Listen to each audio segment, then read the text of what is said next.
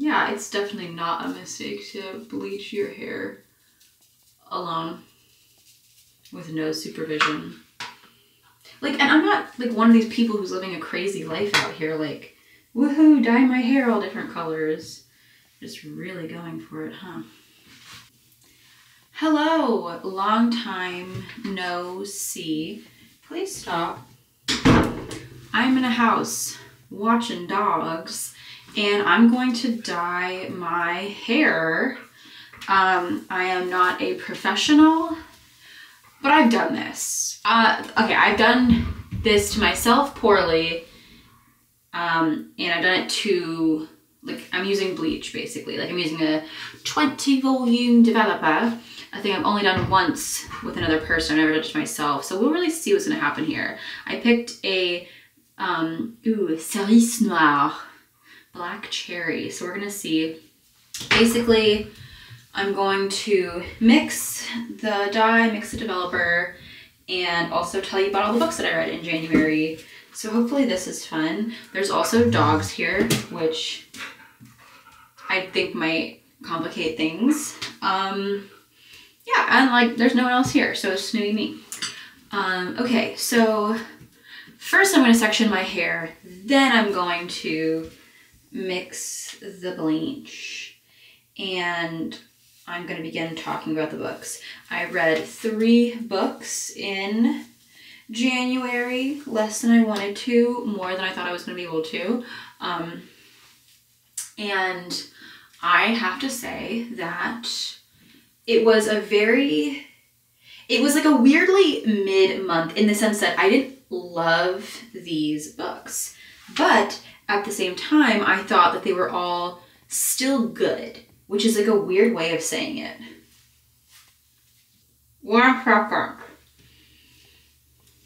Okay, so essentially these books were not bad, but not life-changingly amazing.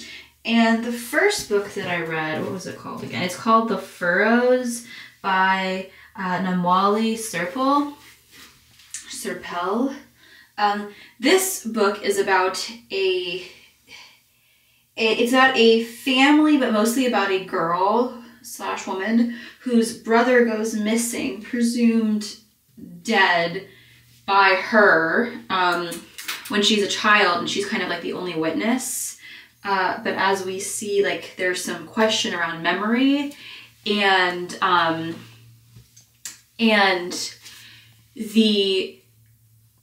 it's sort of about how like her life is impacted. It looks kind of at generational trauma. It looks at there's a lot of discussion about like race, because the main character, her father is Black, her mother is white. And it talks quite extensively about the relationship between like white women using Blackness for their own benefit. And I think also talks about this idea of like connection, how you connect to your memories, how you connect to different people, how lives become like interestingly intertwined. In the first half of the book, there's a lot of repetition where essentially the story of the brother being lost happens multiple times in different ways, with certain characteristics staying the same, but certain characteristics changing. And there's a huge amount of ambiguity in this book, which I absolutely loved. I thought that was a wonderful addition. And I really enjoyed the first half, which is objectively maybe like the more confusing part of the book. I really liked that part. I do love this, you know, when they have the little like pointy thing in the cap and you have to like poke. I love that so much. This is like not the color. It's like a very, the color's goopin', if you know, it's like a very bright color for what I was expecting to get. I really liked that part of the book. I liked the dazed and confused weirdness of the first part of the book. I also liked the different characters and the voices the different characters had. I appreciated that this was a book that you were going to leave having a lot of questions. And overall, I thought it was like how do you say this? Like a perfectly fine book. Like there's really very little to like, I don't know, like not add, but like it's hard to have, I think, a very negative view of this book because I thought it was so like, yeah, it's good. The story is interesting. The way it goes about, the discussions it's having are very interesting. But at the same time, like I couldn't imagine this being like anyone's favorite book. That being said, the one thing I really felt about this book was there were just no truly like likable female characters except for maybe the main character. Okay, so it's 1 to 2 parts. So I need to have 108 grams of the developer, which would be like 162, okay.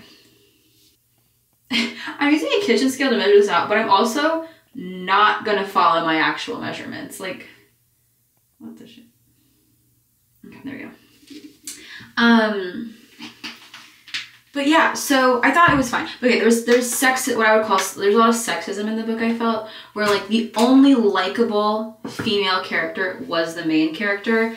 And I didn't necessarily dislike the way that the other, like, I didn't think the other characters were like bad. I thought they had like a good discussion. I thought they were saying something interesting. Like they weren't bad characters for the sake of having bad characters. Like I think they had an interesting and good place.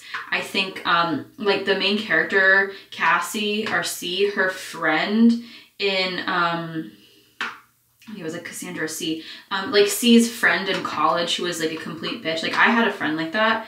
And so I really related to that friend, and I thought especially like imagining that friend like with the addition of like race involved, I thought was very interesting. I thought that, but it was just something that I noticed where it's like even characters who, for example, the guy character, the other Wayne, there's Waynes in this book, but there's this Wayne character, and he is not described as like this very, he's a complex character. I'm not saying he's not likable, but he is complex. And so to me, it felt very interesting to see like his complexity still have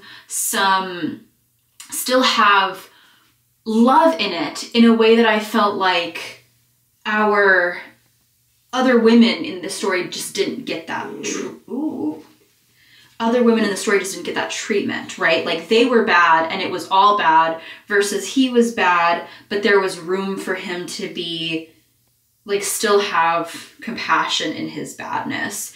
And I just wish that there would be like a few more female characters who would have that.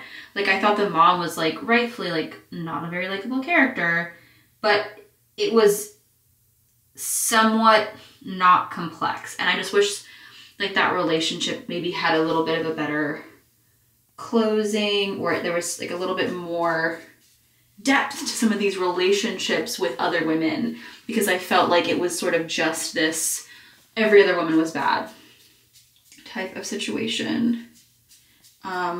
Also, I'm going to be first going through and applying a layer to the roots, and then I'm going to be going and applying, like pulling it into the ends. That's my plan here. Okey-dokey. These sections are so big, but I feel like I can get much more even with those sections, so I'm less terrified.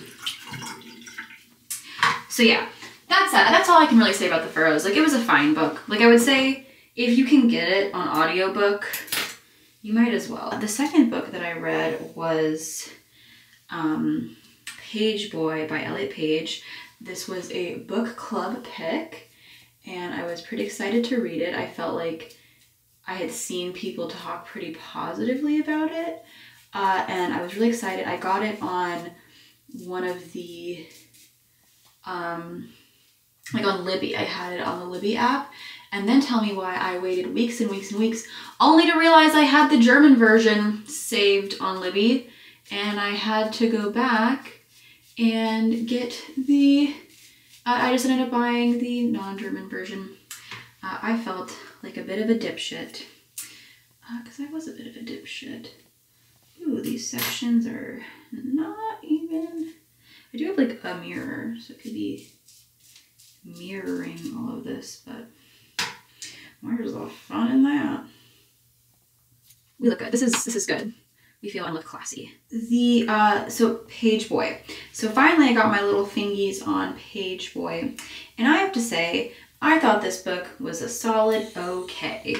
Like, I think for a celebrity memoir, it's really good, which is a huge saving grace. And it's like, okay, well, you did the thing that's normally bad good. Like, probably a really good celebrity memoir. As someone like myself who doesn't read celebrity memoirs, I don't have a great understanding of that concept. So I can't really tell you, oh, what an amazing book that was, like, compared to other ones. But I'm sure it was. Like, it seemed, I think that Elliot Page definitely wrote the book, and I think that he did a very good job, like, making what could have been a bad book a good book. That being said, I think that this book, like, for the stories that Elliot could have said, I think he just wrote it a little too early. It's really, like, too big of a section, but we're fine. Like, I just don't know how much Elliot Page is, like, done with his own personal story. I think he has so much story left to tell, and I kind of wish that maybe this book would have come out when all that story was left to tell. I feel like Elliot Page had really like, repressed a lot of his feelings, and I think that a lot of those feelings would have been good to add into this book and add into the story, and they just weren't. I respect that, like, with Idiot, I'm so stupid. I respect that I'm talking about a memoir, and I'm talking about a real human person and their human person life and, like, their human person desires, and that there is something kind of cruel about saying, well, you should have told your own life story differently. But at the same time, I'm, like, trying to rectify that with the fact that, like, was this an enjoyable read? Like, as a reading experience, how do I feel about it? And I can love and appreciate and respect Elliot as a person, Elliot's journey, but I don't have to like the book, right? I don't know. I feel weird. I feel it's like that place of, like, how is it? The common refrain, like, someone's feelings are valid, someone's story is valid. And it's like, I completely agree. Like, yes, it is true. Someone's story, someone's feelings, all of these things are incredibly valid. But again, there is a point of, like, this is a book, and there's, like, narrative to a book, there's structure to a book, there's story to a book. And I'm critiquing that. I'm not critiquing this person's life.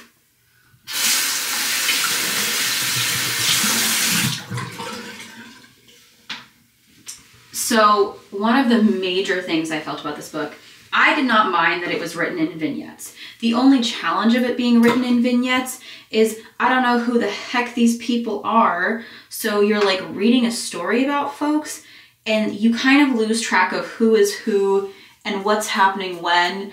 And so you're jumping around from, like, a child to an adult to a high schooler. And so I think there's an element of that that gets a little confusing, because you're like,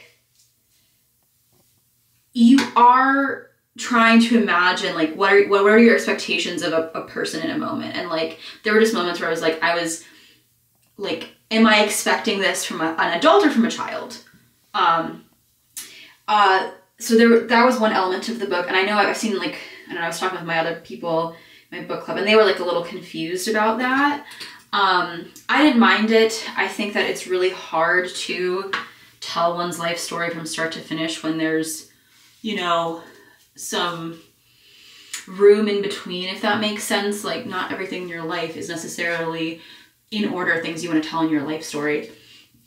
That being said, one of what I would consider was, like, the major frustrations is that I think I don't know why some of the vignettes were chosen. Like, I think there could have been more, like, wrapping up statements. I don't know if in high school or college you ever had that, like, what's the so what of your thing? Like, everything should have a so what. What's the so what of this paragraph? I suppose it's like what your conclusion, your topic sentence, why does this matter? And I felt like the chapters could have used a little bit more like wrapping up. Personally, I think the way that this could have happened was just a little bit more insight from Elliot outside of just the standard, like, this is how I felt in the moment. I just wish there was more kind of metacognition, like, how do you feel about the world around you? How did you feel about your feelings? Like, one of my favorite parts of the book is when Elliot's talking about how queer people get accused of shoving their lifestyle down their face, which, hello, like, straight people, that's literally the story. Like you talk about something being shoved down the face, it's the heterosexualization of the world around us. So queer people's stories get like shoved, oh, that's being shoved on our face. But then when straight people tell queer stories, there's a lot of reward given. And I thought that was like, you know, surely it's not the most original idea, but it's I thought it was very poignant and a really good way to end out that particular chapter. And I just wish there was more of that going forward.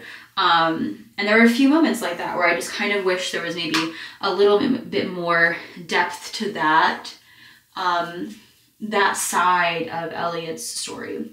And a lot of this book too, I think part of the discombobulation that this book suffers from comes from the fact that I think Elliot probably wrote a lot of these chapters pre-transition. And so a lot of them really focus on his experience when he was still identifying as a woman. And so when he was identifying as a gay woman. And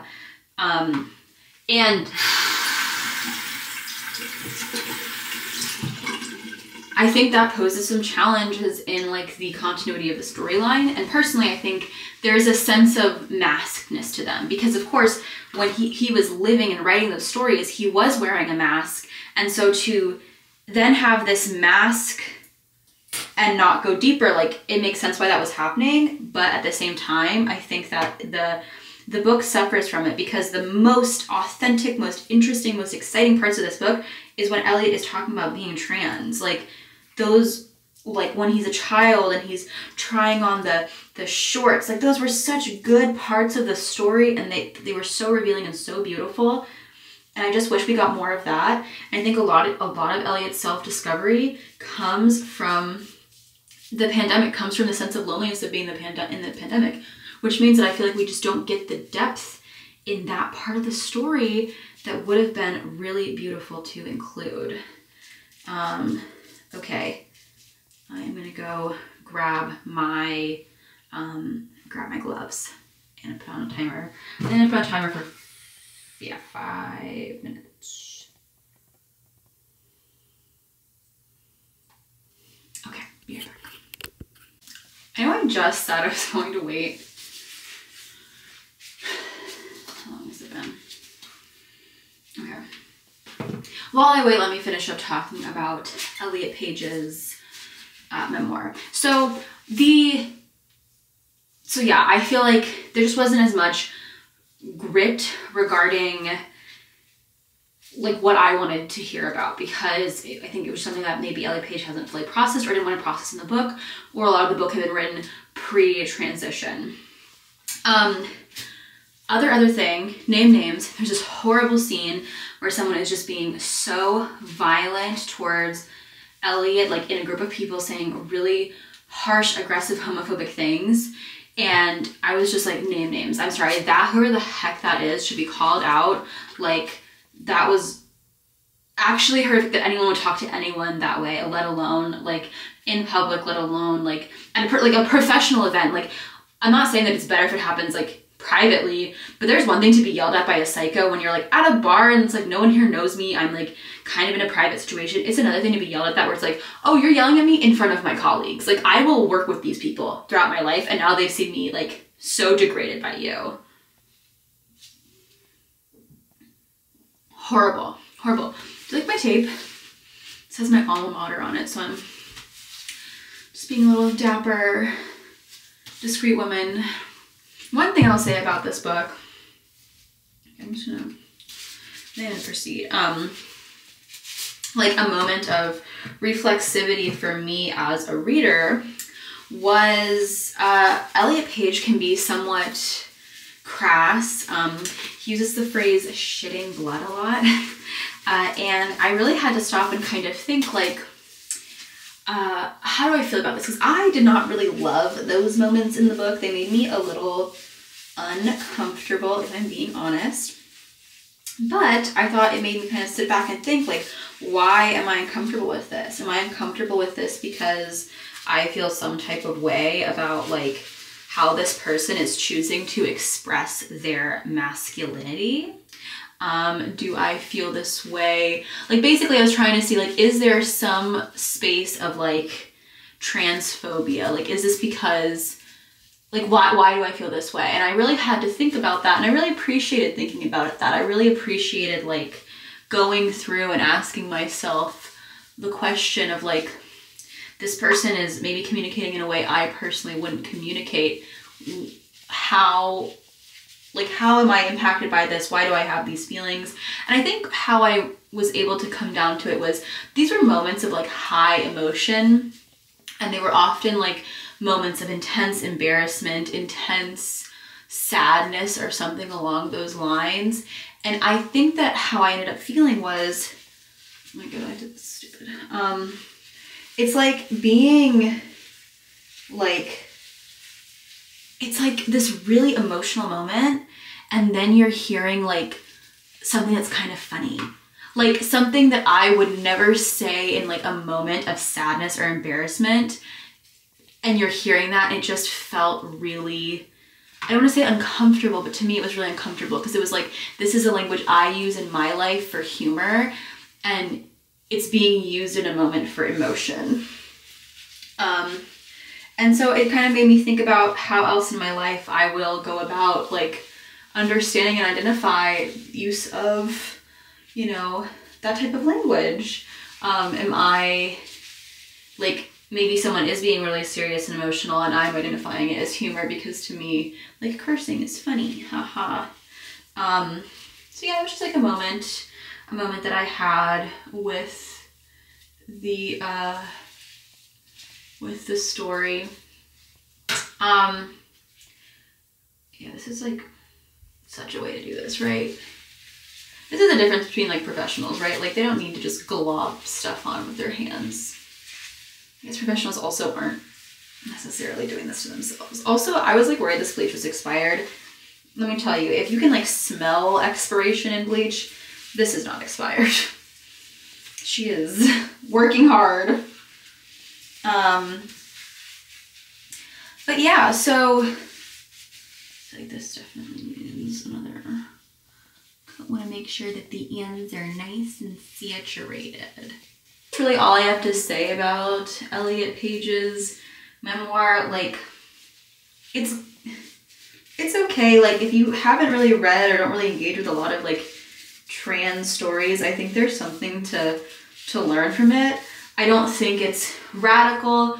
I don't think it's political. I don't think it's particularly deep. And so that's just something to keep in mind. Like, you are, you know, it is a celebrity memoir, right? I feel like I don't have a lot of sense of like honesty in celebrity memoirs, just because like these are professional people who probably have an element of their lives they do want to keep private, and they're going to do so. Yeah, that's how I felt. Going forward,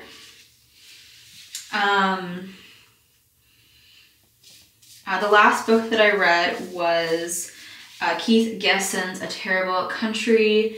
It is a story about a guy who like wants to be a professor. He's a Russian literature. He's Russian Jewish, but has grown up and lived his whole life in America, basically. And it is it's a story of like this man kind of coming to grips with his own Russianness, with the Russian political situation, and learning a relationship with his grandmother. I thought the book was very interesting because in a lot of ways him and I could like relate to each other, because I am also Russian American who's like exclusively lived in the US. Basically, like we came here when I was very, very little. I've been back a lot. I also have a Russian grandmother. So there's a lot of areas where I could relate to this character. There are also a lot of areas where I was just like, what are you talking about? And there were small ones. Like for the most part, I think his character was very relatable. And so essentially the book goes, he's in Russia, he's trying to have this like relationship with his grandmother. His work is going slow. He's kind of like down on his luck. And he constantly is like grappling with the fact that like Russia is not a particularly easy place to live. There's a lot of political repression. There's a lot of like, there's a lot of stuff going down in the country, and he's trying to make friends. And I don't know, I think it's very interesting because he's like this master of like, knows Russian literature. He has this like theoretical expertise in Russia, and yet like the man can't live there. Like he's struggling just to live in the country because there's just cultural things he's not used to and he can't deal with. So I think for me, one of the big elements of this story that was funny, so he has these like political people that he's friends with, and there's just so many moments where I'm like, this is a story clearly written before 2014. Like he mentions it in the end, but I think he was probably writing the story before 2014. If you're unaware, 2014 is when Russia basically like occupied Crimea. It's a Crimea. And so it just like politically, it seems like the narrator is giving a lot of leeway. He's giving a lot of he's giving a lot of leeway to Russia that I don't think a person would give now. Like I think a person writing the story now, like someone my generation, like my political view of Russia is like, as this place is like totally corrupt with a lot of violence. You really have to look out. They will try and screw you. Like everything with like Brittany Griner, I think is a good example. Like when Americans were out here saying like, well, you know, like, you know, play stupid games, win stupid prizes. And like, that's not how this works. Like Russia's a place with a lot of drugs. So the thought that like someone had like a little bit of like what weed on them, like that's actually nothing. Like murderers go free in Russia because they can like buy off a judge, right? So it's like what this person was guilty of is not realizing like they were a pawn in a political system. Like that's what they were guilty of, because realistically in Russia, like everything is legal until like someone needs a bribe, you know? Like I've had people who have actively not committed crimes in my life, like they were not committing a crime, get pulled over and be threatened with arrest unless they wanted to pay $100, basically. So like my view of Russia is so different because I'm like a younger generation than like the narrator and then like the author as well.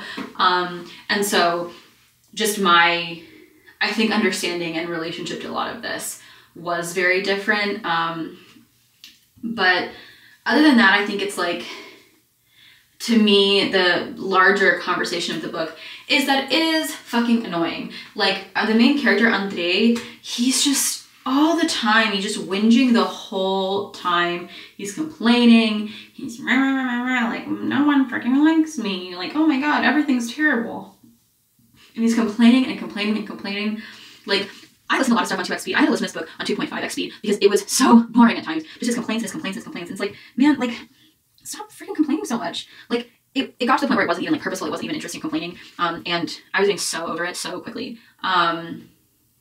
But so that's like a book where it's like, if you want a story about Russia from the context of this book takes place in 2008, if you want that context, this has a good base to it. I think it does have, and it has a lot of honesty to it because this is a person who does like understand Russia and Russian culture. But that being said, there's like a big goop right there. That being said,